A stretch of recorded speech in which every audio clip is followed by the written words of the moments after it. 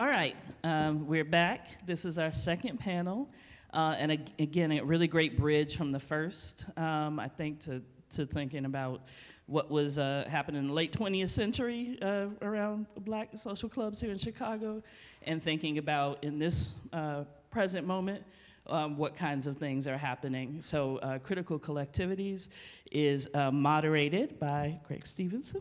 And I'll just call you a designer and a civic engagement connector and expert, is going to moderate this panel. And we also have Augie, I'm sorry, your last name, and Mua, and Dr. Nick Alder. And they're going to talk to us about their work, the Dirty Laundry Project, Pop-Up Project, and Party Noir. So I'm going to pass it off to you. Hi, everyone. It was a great first panel, right? Yes. Yeah? Give it up to the first panel again. So when Maida asked me to be on a moderator for this panel, I was like, why is Maida asking me to be on this panel, right? I've been lucky enough to learn and work with Maida with the parks. And the original project that we worked together, well, we directly got the chance to work together because I've been doing like Tip Fest and their Unity Walks and all these things that's around gatherings. But we got a chance to work together on the Cultural Asset Mapping Project. And this is when Maida, I have a thick skull, you all. This is when Maida and Paula Geary and a lot of the folks from the Black researchers, Glennis Green, they started putting me on to the fact that we needed to start having our narratives digitally, right? And so Maida had the Black Social Map, and then Camp was this project that we tried to roll out across the city to show that the need, one, was the need for Black social spaces and brown social spaces, spaces for those who are traditionally marginalized. And it was rolling out around the time of the pandemic. So we were doing engagement during the pandemic on Zoom and things like that. But one of the most important factors, and I think this ties directly into the last panel, is that we were doing research. And in that research, we found that these collectives, these spaces, these venues, they had about a 10-year lifespan. All of them. They all had a 10, and it segues into your work. So I'm gonna introduce you all, but I wanted to kind of just set the stage because the 10-year lifespan was factored in for two reasons, right? We either aged out or we didn't own the space. To kind of just narrow down a lot of that research and data, right? That's why it's so important. And we didn't own our own narratives, right? So we couldn't produce that cultural value. So that's a lot of the things that we're gonna talk about throughout this conversation. So I'm gonna let you all introduce yourselves and the work that you do and whatever fun fact that you all want to start the conversation with. Okay, I'll kick us off and get us started. Peace, y'all. I'm Dr. Nick Alder. I am co-founder of Party Noir, as well as the founder of a space called Radical Healing Lab. And I think to ground myself in my introduction, I want to share two lineages about myself. The first is I'm the first of a generation after migration from the West Indies to the United States. And so there's a connection of dance hall and bashment culture that feels very particular to my upbringing. I'm also from New York, and so I'm thinking about Brooklyn. I'm thinking about Flatbush Avenue. I'm thinking about the large sound systems and just booming music and the gathering of people in that space. It's also very fitting that we are in a church house because I'm from church folk. So the other side of my people are people who are really deeply grounded in a lineage of Black women's care work that was centered in the church and gathering and bringing people together. And not just gathering, but doing so in spaces that felt like it was centered around care, it was centered around healing, it was centered around sort of creating sanctuary and spaces of release. And I think that to me, feels like the foundation of how I think about the work that I'm doing now with Party Noir and have been doing for almost 10 years. Fun fact, I'll tell y'all my astrology for the astrology folks in the space. My sun is a Aquarius. I'm a Capricorn moon and a Virgo rising. Do with that information what you will. I'm a Virgo, so I don't. We get things done as that's the energy is like orderly. So my actual real government name is Augustine Benjamin Chimelu Emua. Born and raised in Chicago, but I was African before it was cool. So my mom was like, nah, we're gonna take some heat off this boy. We're gonna call him Augie, right? So friends, family members, people call me Augie. Lifelong Chicagoan. I'm excited to be in this space because I feel like intimate spaces like this is where the real magic happens. For 20 years, I was an educator for CPS, probably about 9 years as a turnaround principal, going into schools and basically turning them around, quote unquote, meaning that, yeah, like you go in and you say this place is not working, let's fix it, but you don't include the community in that. Drank that Kool-Aid for some years and then had an epiphany moment when I was on a 12-day fast. And that epiphany moment was, I'm in an education space, but something doesn't feel right because it feels too performance-based, it feels too corporatized. And like I said, had opportunity to rise through the ranks downtown and do all the things, but I just felt like the ambition, the hustle, the entrepreneurship that I displayed to turn those schools around, I had never tried that in my own life. So I wanted to do that before, I left this place. So I'm actually new to entrepreneurship. You see these gray hairs. But it's been a fun journey for me, and one that I like to model for my son who's back there, low key. So Ogochukwu, what's up? I had to call him by his Nigerian name. Anyways, my wife and I run a detergent company actually called Denobi Detergent. And we're a detergent brand. Our whole focus is we wanted to create something that really cleaned, but that was really clean. Period, point blank.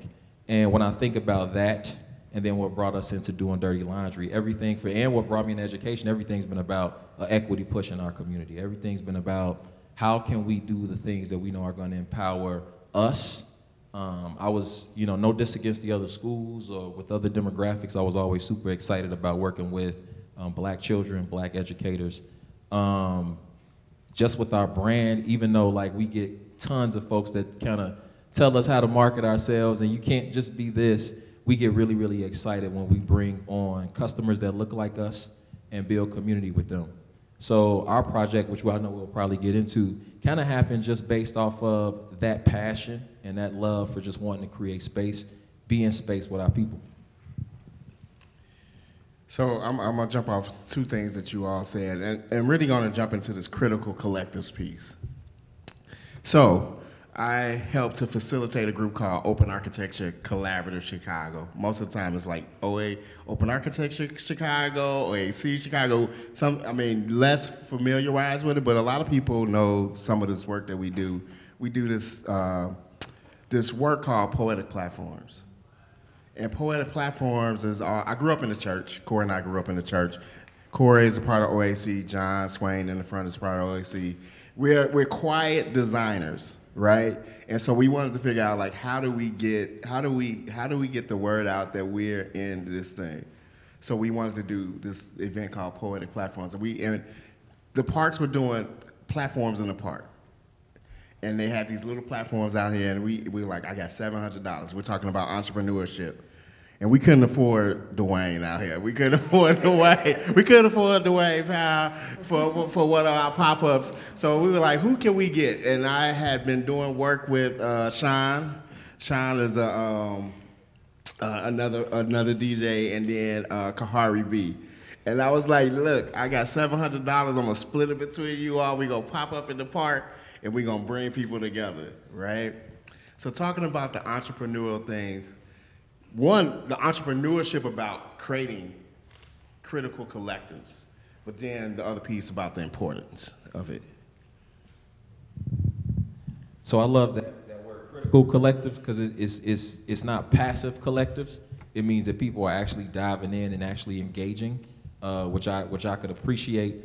The way that we sort of fell into the space was we actually, interestingly enough, there's a laundry service in Brooklyn that uses our detergent to do their service or whatever. So when I was in Brooklyn, kind of dealing with them, I just saw what they did to a laundromat. I mean, they literally took it and turned it into that place with the speakers out. They had a patio in the back, and then they were giving jobs to the community like crazy. And I'm like, what is going on? And I'm coming into this with like a sort of civic-minded approach to looking at this. And I'm saying, this works. I come back to Chicago, and I was actually fasting again. And I run into Eric Williams from the Silver Room, and he's like, how's business? Asking about the detergent company. I'm like, business is going well. I mean, we competing with Procter & Gamble, so you know we getting murdered out here in these streets. But that's a whole nother thing, but we're doing okay. We making strides. And I told him, like, man, what would it look like to have just a space, man, where people could just come and chill, but then get their stuff done? And that's when he told me, reach out to this person, let's make a play. And we made a play, and we ended up acquiring the space. And honestly, I mean, when you talk about like critical engagement, people would come in there. I mean, you can't get more critical than sitting across from somebody having a conversation, folding your drawers, right? Like, you know, the intimacy and the exchanges. So then we started saying, okay, well, what does it look like to really activate this place and make it rock? So we were able to do some things that pulled some folks together, had great conversations in that space, really started to solidify a different approach. And what I believe happened for me was it was a bigger look at economic development patterns and gentrification too. Because I think that one of the main things I noticed was, man, where are the spaces where you don't need $50 to enter? Our space was a space where you can come in with $5 or less than $5 and you can be. So it leaves me with this reality check, even as much as I like harmony and niceties, it leaves me with this reality check that the cost of customer service, the cost of love in just spaces is gone up just as much as inflation, period, point blank. So we gotta think strategically about the way that we do things economically in our communities if we wanna solidify those spaces to continue to exist. I think for us, when we first started in 2015, we're coming up on that 10-year mark that you started off with, and I'm like, 10 years, is that the time where the end happens, or, you got to give me more research as to what happens, how does one sustain beyond the 10 years? But if I'm being honest and truthful, when we started, I don't necessarily know that the economics of it was the first thing that we thought about. I think we were first thinking about creating a safe space for femmes, for Black queer women, for trans folks, for non-binary folks. And it's a amazing kind of situation that happened that from throwing one party that started off with maybe 150 people, over the course of 10 years, we've been able to produce events that have been patronized by thousands of people. And with that, we've been able to kind of create platforms to just uplift the work of creative artists who are also queer, trans, non-binary folks. I see some of the people who have blessed our decks with your music in this space, Dwayne Powell, Sherelle, and I'm thinking about the ways that, like, not only, so when we started, I was a broke grad student. And quite frankly, this is not thinking about the economics. I was able to sustain myself and pay my rent because of Party Noir as a broke grad student. And so the evolution of the work to be able to move from that space to it is now a part of an ecosystem of work that I do that I'm an entrepreneur. I don't actually do anything else but work for myself. And Party Noir fits into that structure, into that ecosystem. And to me, it feels like we've created this kind of model or a template that a lot of different collectives have sort of been able to adapt, where there is this pathway to creating economic stability for ourselves. I'm not gonna, as an entrepreneur, there's moments of instability. We're talking about inflation, we're talking about being in a moment of, there are times when we are not being able to pay ourselves. And I think in that, one of the things that we sort of really pride ourselves is being able to provide the platform for our folks. and to pay them above and beyond what many venues in Chicago are paying their DJs, their artists, their creatives. And we know that because we have those folks on our team. And so, yeah, I think it's been an evolution of thinking about the economics of the work. But if I'm being honest, we were thinking about community first, and the money came after. You know, they were talking on the previous panel about the value prop. And we're talking about community, and sometimes the value prop and the community, choosing between the two, making sure that they both are thriving, right? We've had our challenges with the value prop and the models and trying to always redo our models and things like that. So I just want to speak to you all, like, how do you all go about, one, creating a business, finding the model, right? You got to discover the model. You put something down on a business plan, and then you experiment, and that ain't it, right? And then at the same time, you're nurturing the community, and you're helping the community to thrive. So can you talk about those two tension points? I'll go first. So I would say, for me, what I'm learning about the value prop is that it's the kindest thing you could do for yourself as a thinker and as an imaginer. And I think that sometimes we get told, and this is just my humble opinion, but I've had some experiences now to sort of condition this opinion. But sometimes we think that being focused on other is sort of, and being focused on others is great. We want to be focused on our community. All of us have this tie in our existence. But to not think about the value prop, to me, shows, for me at this point in business, maybe not enough self-worth with myself as a business person, right? You know, we were just having this conversation. It's just like, okay, well, as we go on to do the next space, like, what does that then look like? Now, I get the bootstrapping, but like the young man earlier said, you don't necessarily have to completely bootstrap, because there are people out here, there are relationships out here that will help you. And when you think about bootstrapping, what the first thing you've done is now you've eliminated your social media manager. You've eliminated your programming. You've eliminated these different positions and roles that you really need to come up with a thorough plan. Like, y'all, I'm an educator, so I'm taking this experience in as a businessman and looking at it from that standpoint like, oh yeah, the curriculum I'm writing in my mind is crazy because I already see it. It's like I can have conversations with one of my mentors who's the creator of OxyClean Orange Glow. And I know what they raised to get that company started, and I know all of the different roles that they had solidified. Now, I'm not saying they didn't have moments of instability, but they started with a plan that didn't just involve them, it involved others, so that they can bring something great to the community and really, really move fast. So the thing I tell myself at this point is, when I go to the table to eat, I don't just come with a spoon. If it's steak at that table, I gotta come with a fork, a knife, a soup spoon, like I gotta have all my utensils. And I think that that's super important for us to recognize and internalize as we go to venture to serve the community, because it's hard to serve the community by yourself.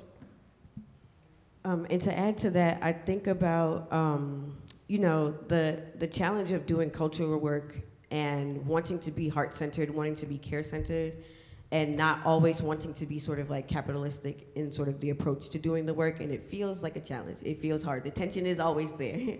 It's always there. And I think for us, I'm thinking back to, you know, when we first started, I think the model that we offered was a little bit different than what was happening in 2015 with other party spaces, where we were charging a cover for folks to get into the door. And quite frankly, since we started, that cover didn't change up until last year. So we had gone through many pandemics, saw inflation happening, and, you know, at some point had to decide that, like, in order to do this work, it didn't make sense for us to be martyrs, for us to starve ourselves in order to create space. If it's going to be joy-centered, our joy also, our humanity, what we need, also needs to be centered in the work that we're doing. And to your point about sort of like bringing in partners, I think one thing that has helped us to keep the space accessible in terms of our cost is to seek out aligned partners who, in my opinion, have not tried to sort of like do anything to the brand. They don't want to come, they don't want to change it, they don't want to They don't want to insert, they don't want to bring big signs. You've never come to a Party Noir space and seen an advertisement. That doesn't mean that we didn't get support from, let's say, a brand like Red Bull. I'm thinking about the ways that we are trying to align strategically with folks who are happy to support and to expand the work that we're doing without sort of tainting or trying to sort of overrun the space that we're trying to create for the folks that we're creating space for. Augie, you basically, I'm gonna talk about teamwork. You basically mentioned that you had to come with a fork, a knife, a plate, a chair, right? Like you had to come with all these different things. And one I thought was interesting is that, you know, your business partner is your wife. And then I read that you all have 4 children. Now I'm listening to the fact that you were a turnaround principal. I was a teacher, I was an educator. I left out of the classroom the same thing. It was like, hey man, I taught entrepreneurship. I'm doing hundreds of business plans. I'm like, yo, I've never tested this out. You know, like I've never done this on my own. Well, I had before that, but I started to thirst about it. But you have a team, you got your family life, that's your team, right? You have everybody that you work with. Dr. Nick, I was talking about some of your earlier collaborators, right? Like Cora and I find ourselves in many communities. We found ourselves in some of you all. Party Noir, yes. Right, yes. Party Noir parties, some of those early Party Noir parties. And so, you know, just talk about the importance of teamwork and how it evolves. Maybe even some roles have to shift at certain times. Teamwork is a puzzle, right? It's like a Rubik's Cube sometimes. So I think I'll say about teamwork that it feels essential to being able to sustain a space for 10 years. You talked about sort of how things evolve, and you know when Party Noir started, we were founded by 3 members, and within that second year, we found ourselves with 2 members and needing to sort of like grow our team because our capacity as just the 2 people who co-founded it. I don't think we would have made it with just the 2 of us. And I feel grateful that over the time, one of the things that we began to offer was an internship. And so we would get folks who were in college here in Chicago who were interested in sort of space making, and they would start off interning with us for a couple months and never leave. So they would transition from being our interns to now being our full-on collaborators. So I'll call their names because it feels important. My co-founder, Ray Chardonnay, DJ extraordinaire, just important to what it means to create sound in house music in Chicago, period. Our art director, our Carly Thornton, who also founded a space called Froskate. Our social media lead, who turned to an extraordinary DJ, Janaea, also known as DJ Diaspora. The most newest member of our collective, Lyric Newborn, the person who is documenting and sort of archiving our work. And to me, we've had many other people who supported and collaborated with us over the years. I'm missing a very important person, my partner, DeFrance Smart, who is our safety and community care lead, who makes sure that like our space is actually as safe as we say that we're going to make it. And I think the collaboration, the part of collaboration that feels important, someone on the panel earlier talked about like each person bringing their individual skills and that being the thing that proliferates the space. I'm coming in with sort of a background as a psychologist. Y'all calling me Dr. Nick because I am a doctor. And thinking about this way of centering care, to me, that feels really important to how we do the work. It differentiates us from a lot of spaces because I actually know what I'm talking about when I'm talking about centering care and what it means to like actually do that work. And then the different people that I've named, they are all coming in as just creatives, artists in their own right, and lending their skills, their capacity to our work, and that is what makes Party Noir what it is. And so the collaboration, to me, it feels like it is this idea around co-creation, about us kind of coming together and continuing to like evolve this space to create the thing that we desired to see in 2015, what we're seeing right now in this moment, and hopefully next year you see me in 10 years, continuing to do this work. So you going 20 year, 30 year. I hope. This is fire. Anybody in the building ever heard of the story of Exodus? The Exodus story? All right. So you remember that the trip was supposed to take how many days? Like 11 days. Took these jokers 40 years. And I think so much of it is because people don't really understand what teamwork really is in our community. So I form a backpack hip hopper in Chicago, all the things, creative myself. Did a lot of stuff, right? But one of the things that I remember is this statement that came from the East Coast called, yo, word is born. So that's how we sometimes show up in meetings and ways to get stuff done. And you know for sure I showed up like that with my wife. My wife was just like, oh, okay, yeah, you were running to one of the meetings. I took this money out the account. I hired Erica, our chemist. She created this thing, and I'm just gonna do it. And I was like, oh, okay, well, I'm gonna support you, word is born. And my wife and I really, really, really struggled because not only is it me and her growing in our relationship personally, navigating the ups and downs of having children, navigating the fact that she's not from Chicago and is just like, Chicago, a different beast. All those things, plus we got people that are depending on us to be clear. And that to me was like, that is the exercise that we had to go through probably for about 3 or 4 years before we finally got to the point where we could really say, okay, we solidified a business that's moving toward the mark that it needs to move toward profitability wise.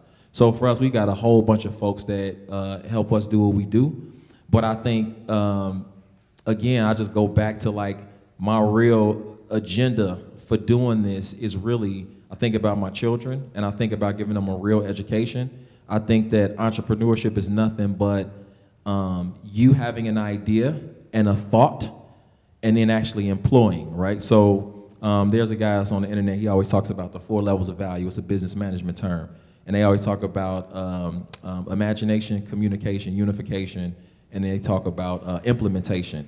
And you know, people may get a little queasy when I say this, but they say that sometimes the implementation part is probably like the lower of the value systems. I'm not saying I subscribe to that completely, but I will say, I will say that what we found in our case was my wife and I had to literally take ourselves and say, okay, where are we at right now in this stage? And then does that make sense in terms of us employing that skill set?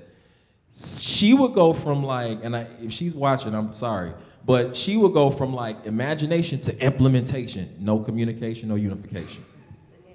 So then how's it gonna run and how's it gonna operate in a way that's effective? So now behind the scenes, it's like, okay, when you start thinking about dealing with government contracts, when you start dealing with like, you know, black labeling for folks and white labeling for folks and stuff like that, it takes a whole lot when it comes to distribution deals, things like that. But when we got to that laundromat and having to be on, like, shout out to everybody that runs a brick and mortar and that has to stand there every single day, learn people's names, really experience the community. It is an exercise in giving like no other. I'm gonna come back to implementation. So I have an identical twin brother. If you all haven't seen that, I'm in 2 places in one time right now at the moment, right? And one of the beauties of that is that we've had to collaborate our entire life. And I tell people, I was like, whatever people learn in their first 7 years of marriage, because they usually say that, we tried to kill ourselves. Like our battles were epic, right?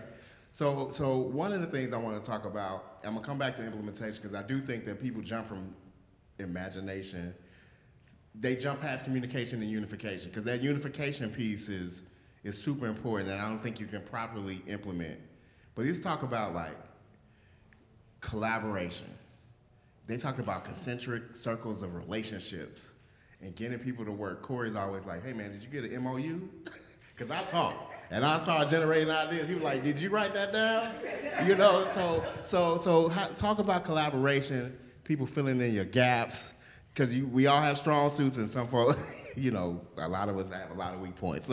So you know, talk about collaboration and how you get to build what you're able to build through collaborating, building the teams. I guess it's kind of still on that team piece. Yeah, I'd go pretty quick. I just think that collaboration and communication go hand in hand.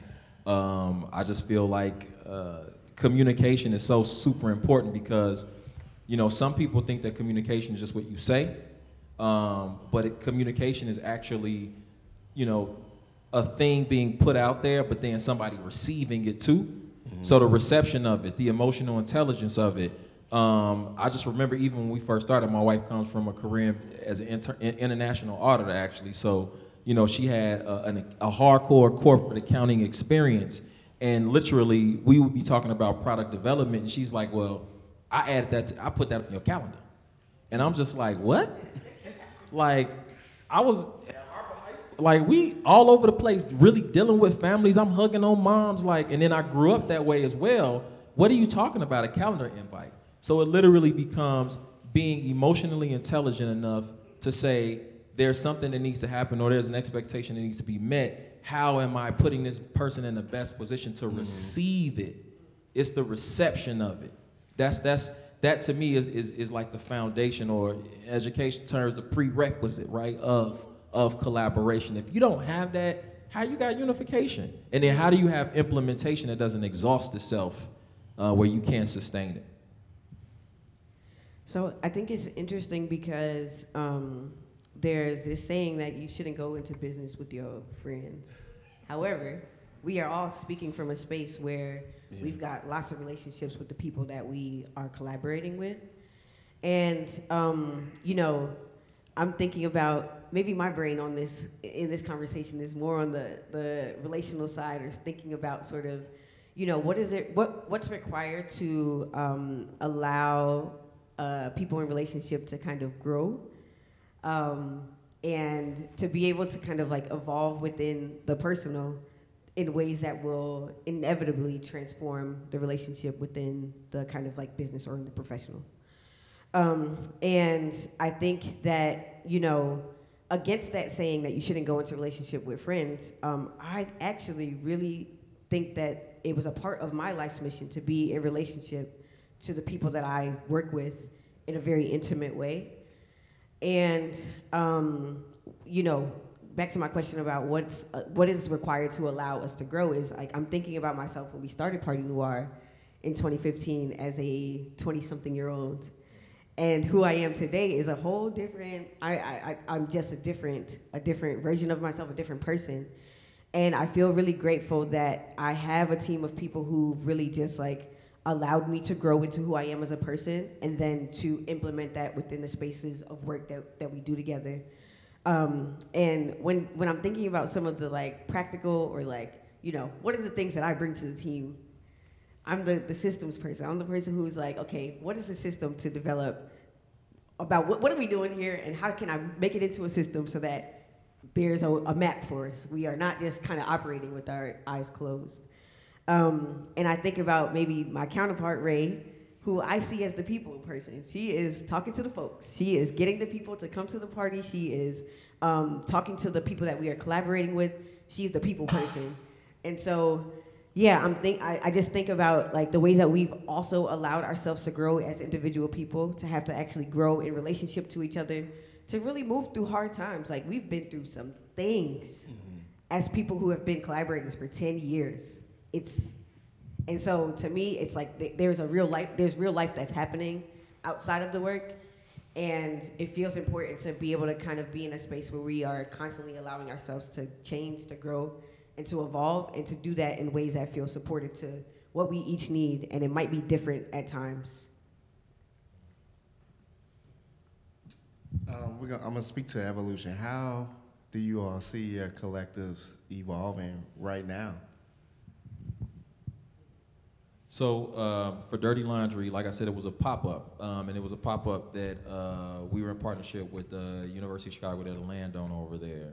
And the hope, I think, for everyone was that it was going to be something that was there for a long time, because it literally is the last like laundromat in Hyde Park. And a lot of folks are like, well, laundromat, like what's so special about that? But when we start looking at businesses like laundromats leaving, there's so much research out there that shows that means that the community for sure is changing. Even down to the fact where I talked to so many landowners, building owners in the area on 53rd Street, who depend on the laundromat because they don't have the infrastructure to even put machines into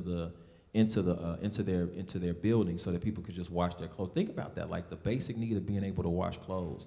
But then also, like when you go into most laundromats, you see the environment, and what does it look like? The environment of it just looks like real vintage. We're gonna keep it vintage, and it's machines first, then people second. So let me smash in as many machines as possible because it's about how many rotations I'm gonna get on this machine, right? When there are so many ways to make money in a laundromat, but we still work, let's get these machines popping, right? Let's not sell coffee in there. Let's not have a cafe feel. Let's not have Wi-Fi in there. Let's not have great vibes products. People like Dwayne coming out and like spending, right? Like children's books. Just think of like that space that's an essential space and people coming in there literally saying, well, drawers on the table again. I mean, it's an intimate space that people depend on, right? For us, when it came down to it and rubber met the road, unfortunately, an investment group was able to come in and basically toss some cash out there and say, well, this is what we're posing because we want this space. And it just taught me a lesson of how important the ownership of the property is for me, for the type of business that I want to run.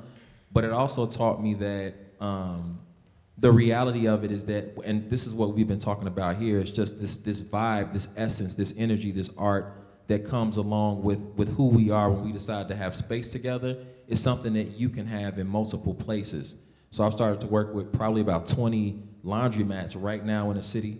We were rated, I think, top 15 so far sound, intimate concerts or whatever in our little laundromat. So we want to bring that to other spaces, not because it's a laundromat, even though a laundromat is an economic machine. I have to continue to say that because the cost of customer service has gone up so much that we got to find strategic ways to make sure we maintain the income that we need to be able to maintain those spaces. But again, like it's working with these different institutions to let them know when people come in here and they depend on this place and they come back to this place, no matter, I don't care if it's a community in Pilsen, I don't care if it's a community on the west side of Chicago, whatever, like these are community spaces. So we have to almost rebrand something as simple as a laundromat, right? Like even a barbershop, y'all, like you walk into a barbershop and a barbershop is dope because we have a lot of great conversations. But I mean, like, when is the dude from Pakistan coming in to get a fade at the spot over here? You know what I mean? Like, it's not that intercultural connection. When we have spaces that create intercultural connection, we got spaces that create safety, intellectual and intellectual activity and creativity, sparking conversations politically, and all those things. Like, those things are super important to have in a community. So for us, we're moving forward, and actually when we reopen it, we're gonna reopen as a nonprofit with that economic engine to help support it so that, again, like, and no diss against like any other nonprofit owner, but I just told myself as we do this, I don't want to do the gala every year where I have to always show the pain, where I gotta show like, do the feed the children thing. It's like, look at the flies going in his mouth. I'm not doing that. There needs to be a strategic and a smart way for us to actually create a business model that sustains us, and then we can do the galas and things like that with a different narrative. So, like I said, it's just a way to combat and be innovative with this idea that this cost of our socialization and good service, customer service, has just gone up dramatically. In thinking about our evolution, I know I don't look like it, but I kind of operate as a queer elder in a lot of the spaces that we are creating because I tend to be of the oldest people in the room. And I think about, you know, at what point does nightlife or social, you know, cultural work that looks like creating space, look like event production, at what point do I actually need to hand this over to be stewarded by, let's say, Lyric, Janaea, Carly, the folks who are younger than I am. And I think about in this evolution or being in a space where we sort of like have gained a set of skills, a set of cultural knowledge, that we are in communication with our younger people to be able to kind of like co-create this space, but also to pass on what it is that we've learned in the years that we've been doing the work. And we operate similar to you, where it is very, it's a pop-up style. Thankfully, we've had a pretty stable home base at the Promontory in the South Side.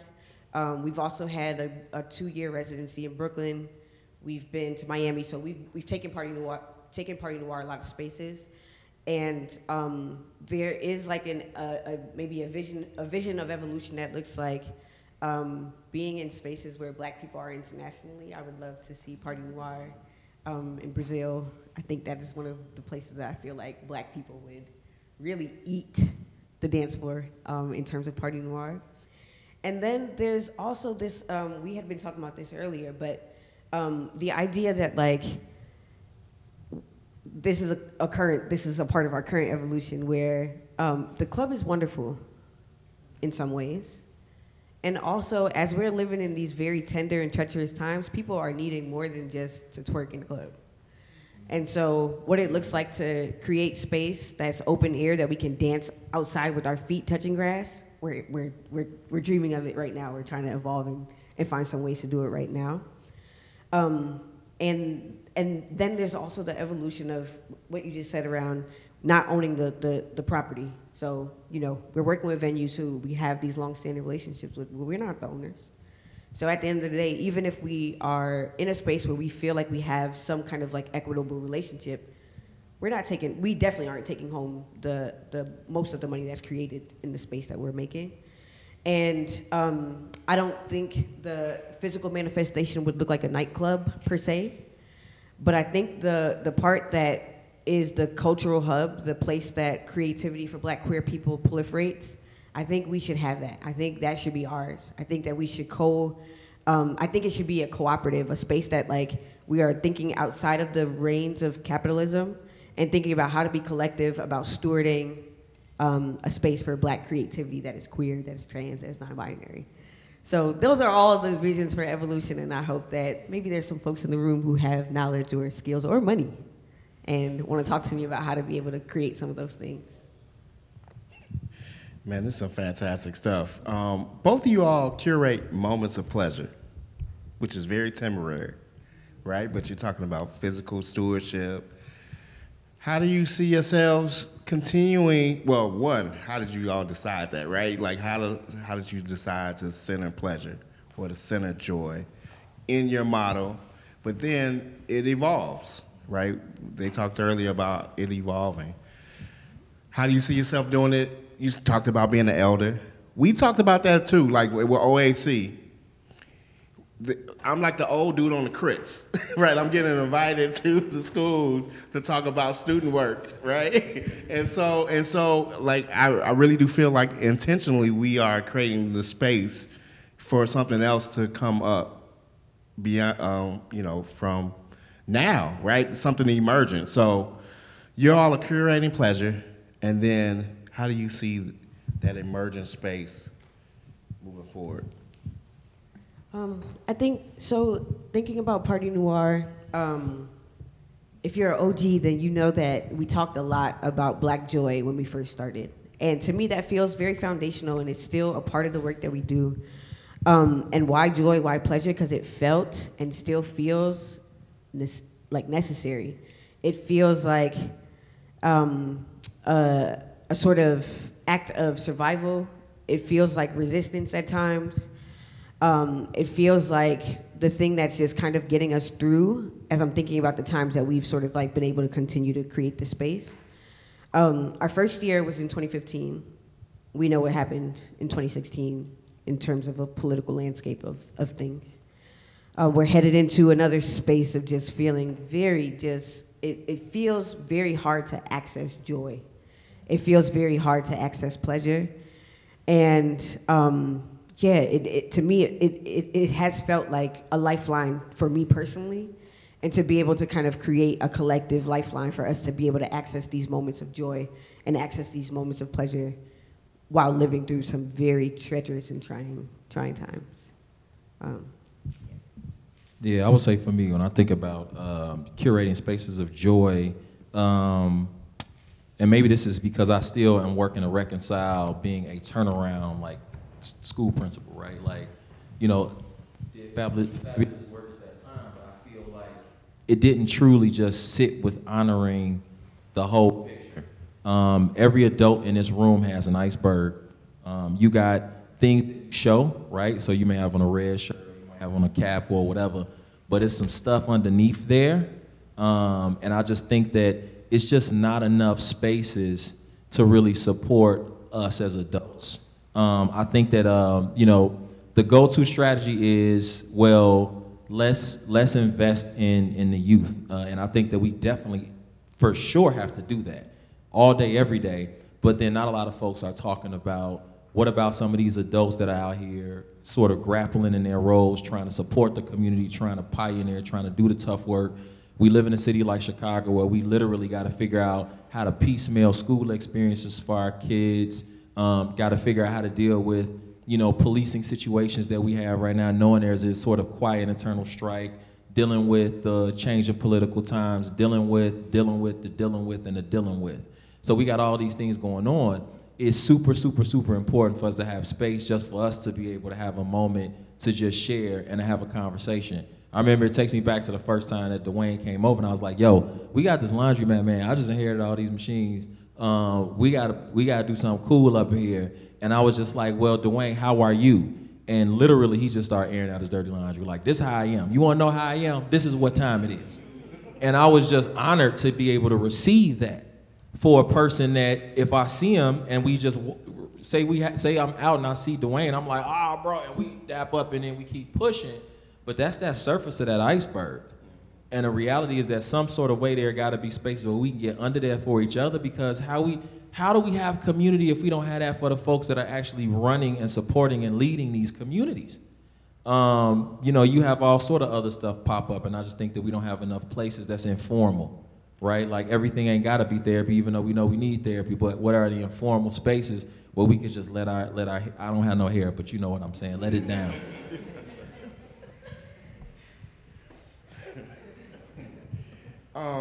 This is the last question, and it just kind of came because we keep mentioning Dwayne, and Dwayne is a cultural treasure, right?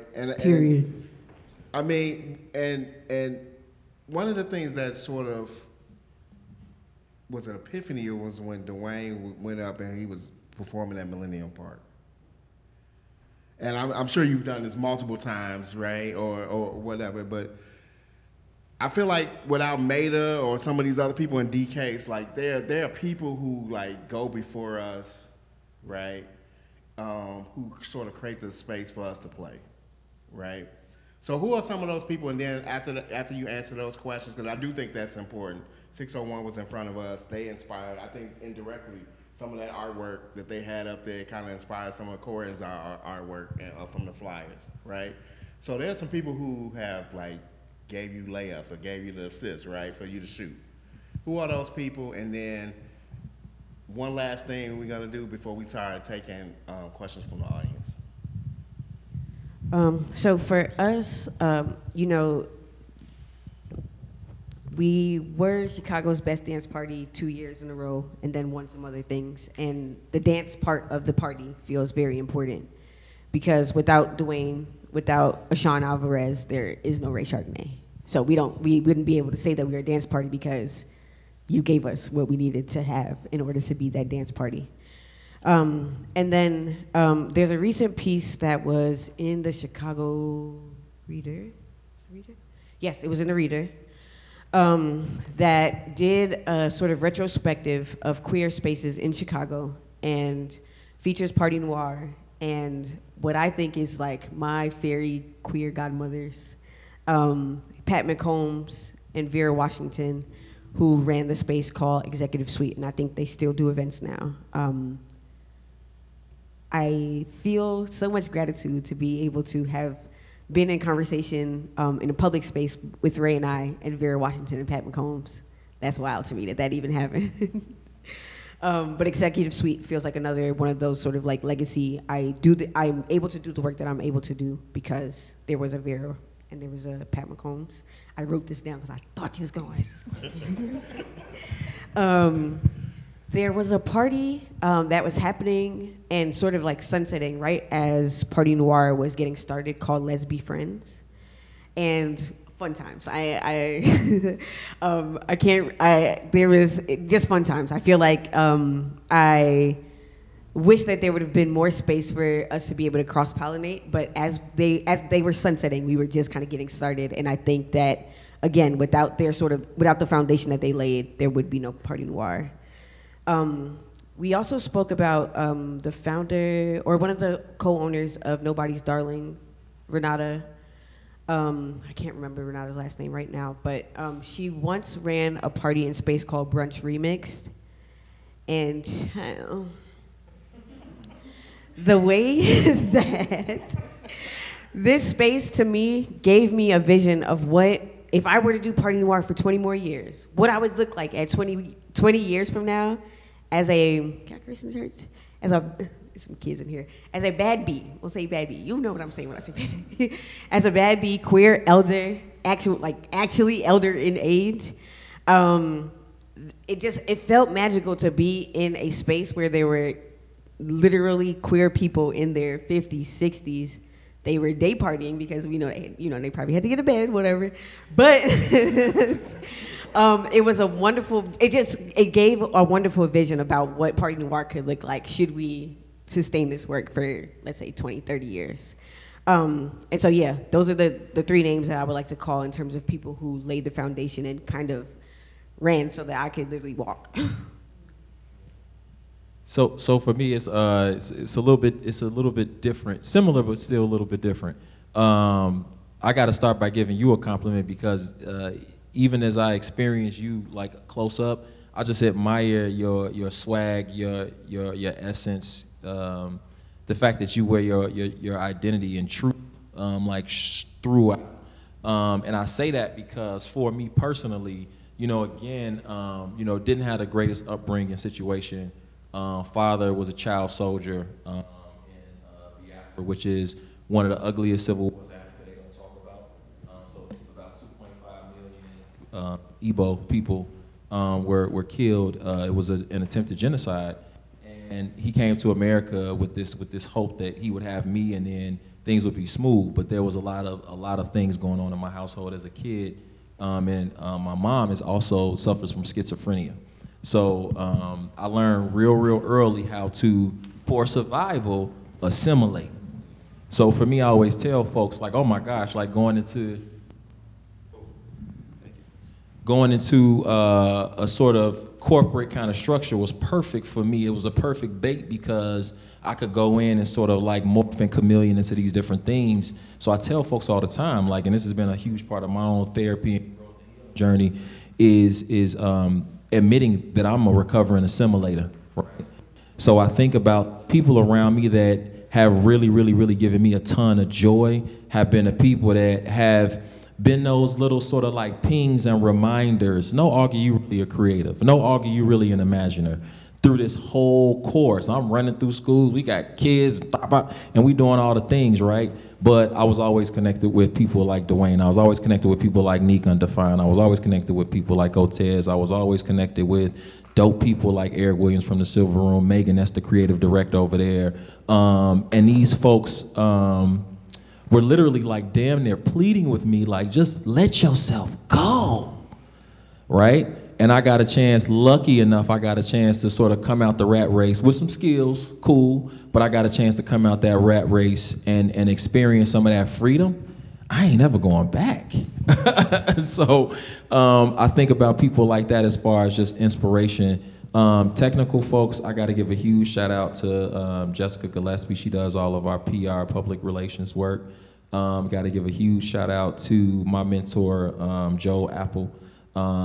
Huge endearing thank you to just different folks, man. I could go on and on with that, but I guess for me it's just recognizing that identity matters so much, because that's the secret sauce that you bring to whatever enterprise that you're on the cusp of running, or any enterprise that you currently run. I love Pam's forethought of bringing someone up to dance. You want to do a reprise? I'll just play. Do we have any questions before we end the panel? This was a very rich conversation. Any questions? No?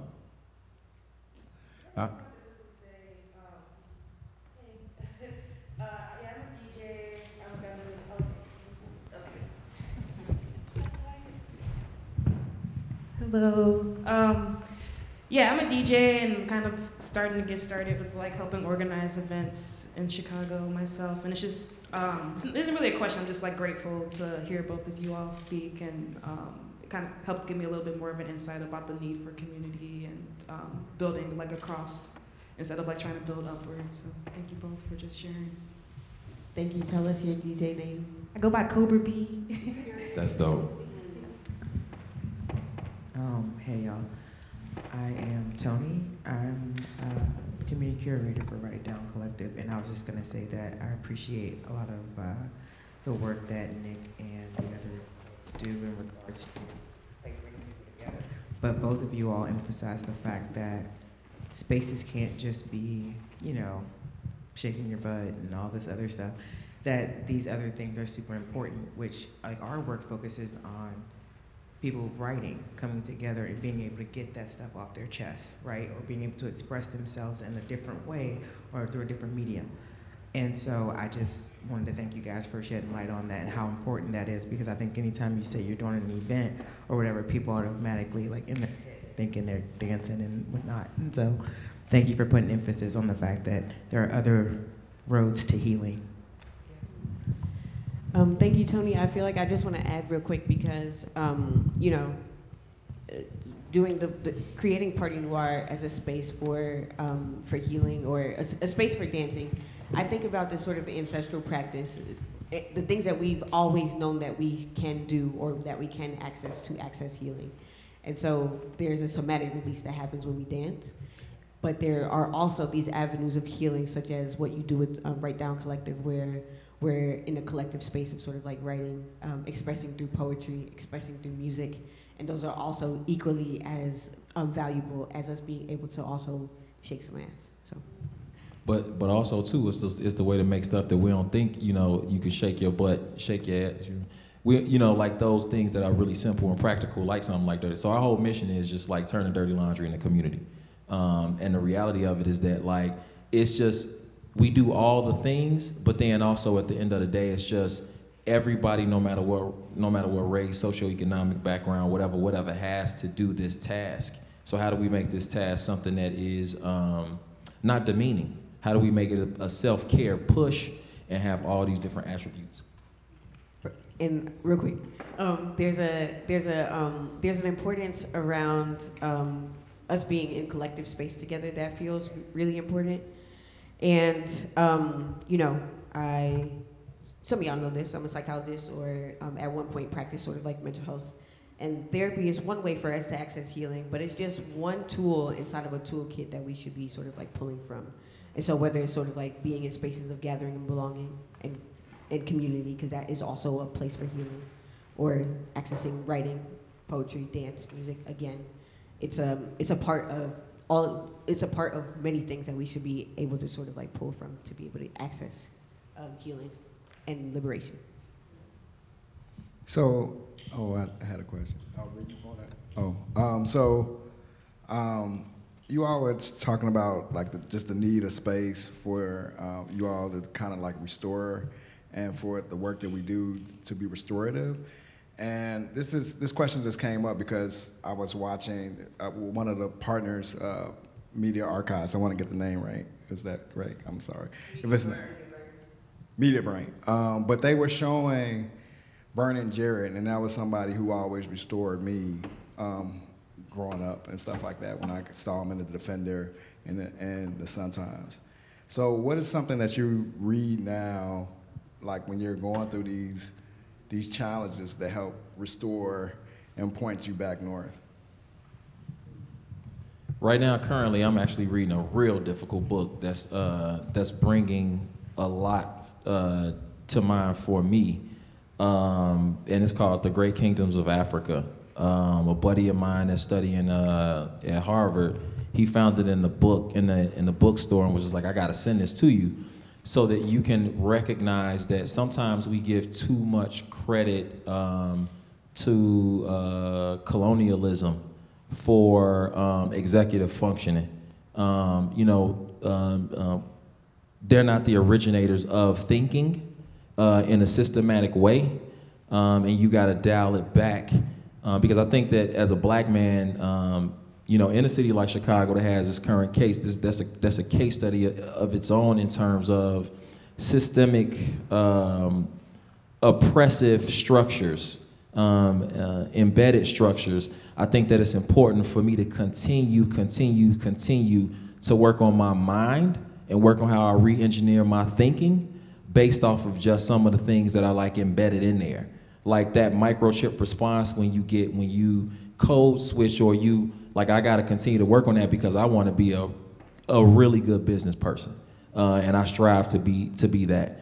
I think that another book that really does help me out too is, really looking at things like classics, right? So like one of the books I read sometimes is The Innovation Secrets of Steve Jobs. Because regardless of race, creed, like you have to give credit to the imagination of a thinker like that. And I think that one of the things I recognize in that book is the power of simplicity. So for a person that does like sometimes do too much, it helps me to realize that if I'm doing too much, like they say, like back in the church, it's like the devil is the author of confusion. So if I'm doing too much, more than likely that is not the right decision.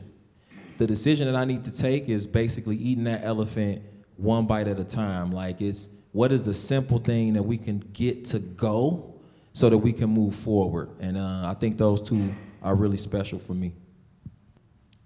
So I think for me, my work I find really grounded in Black feminism, and some of the great writers and thinkers and creatives, artists, are Black feminists. And so a book that I actually pulled is in my bag back there. I pulled it this morning because I find that every time I'm about to go talk, I always pull this book because I think it helps me to remember what it is that I want to say, what feels important, what are the words that are important for me to share. Teaching Community by Bell Hooks. I love Bell Hooks' writing because it feels like although she is an academic, she writes in a way that's very accessible. And to me, it speaks to me because although I carry this sort of like doctor, I'm talking to you like you are my people because this is how I talk.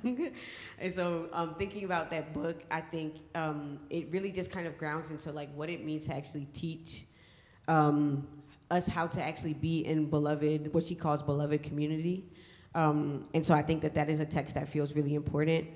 Let's see. Oh, there's another one that I am sort of in this practice of thinking about sort of collectivism and cooperatives and sort of like mutual aid. We didn't really talk about that aspect of things, but the thread of mutual aid and it being a thing that Black people have done for centuries.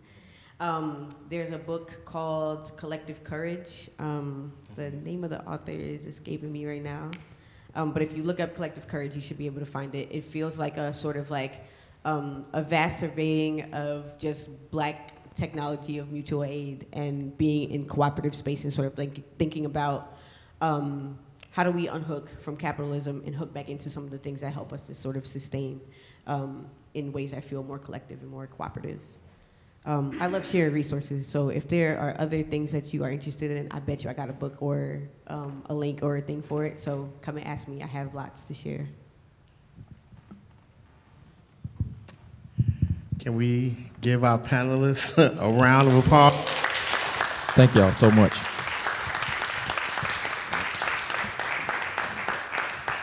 I'll turn it, Maida.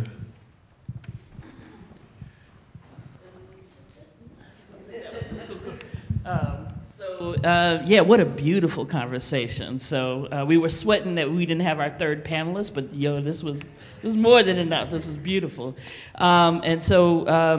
Yeah, we're gonna close here. We're gonna thank Craig and Argy and Dr. Nick for your offerings, and just want to note that this is again the first program that HoneyPotPerformance and Chicago Black Social Culture Map is doing. Here at First Church as part of our space partnership with the church. But we will be here all year long, and we hope beyond, doing performance and inviting other artists into the space to share their work. And our next Chicago Black Social Culture Map event will be here on July 20th. So we invite you back. We invite you to tell others. And we want to build this as a space of community and creativity on the West Side. My family's from Fifth City, so this place is really important to me as a place to have creativity flowing from. So as we wrap, are you gonna play the Media Burn clip with, was it Powerhouse and Frankie Knuckles? And then we'll shift to Dwayne is our last performer of the evening. Yeah? Okay, cool. So we'll get that going, and then enjoy the offerings and sounds of Dwayne before we close out for the evening. Oh, and if you want to, are you still archiving upstairs? Mm-hmm. So if you have a story you want to share, a memory, something you want to digitize and add to the map, see Victoria. We will always have community archiving on site when we are here, and we encourage people to bring things to continue to deepen that map. Yeah, cool. Thank you, everybody. All right.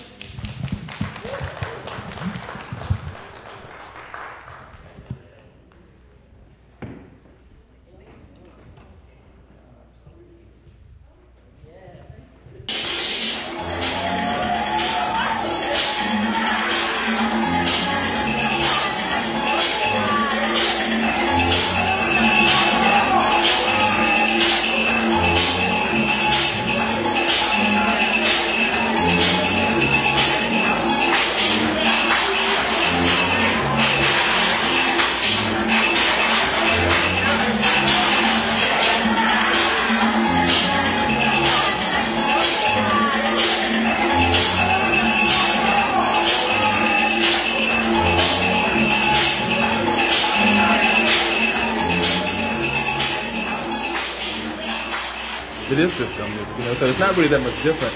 See, the thing about it is that in the middle, in the middle 70s, and the early 80s, it was all disco music then. There's so much stuff that was produced, and really produced well and put out on the market, and the thing about it is that a lot of it got past the city, and the city on a whole, but as far as the warehouse was concerned, it was the only after-hours club here. And I was allowed to get away with anything I wanted to when it came to, putting music on for them, and people accepted that. It's originally was more like basement tapes type of a thing, done on 4 tracks and, put together real quickly, and it's evolved a lot more into more 24-track recordings, and I think it was an outlet, for musicians who had never had an outlet to put their stuff on the air. They can now they're putting it in the clubs. And a lot of it hits the clubs before it hits the radio market. What is house music? House music is a style of music that was created at a disco called the Warehouse in the early 70s, mid to late 70s. And it's a style of music that Frankie Knuckles created. House music to me represents yet another form of black music which is broken from the street into people's homes. House music is intrinsically a Chicago phenomenon. You can hear it. All this music they're playing tonight has come out of Chicago. I would say house music is refined disco. It's refined discos, and it's I would say the beginning of the '90s with the new sound of disco. From the old sound, which is very much what you say orchestrated. But with the new sound, which is basically, you would say, one-man operation, I think that's what house music really is. What a great groove.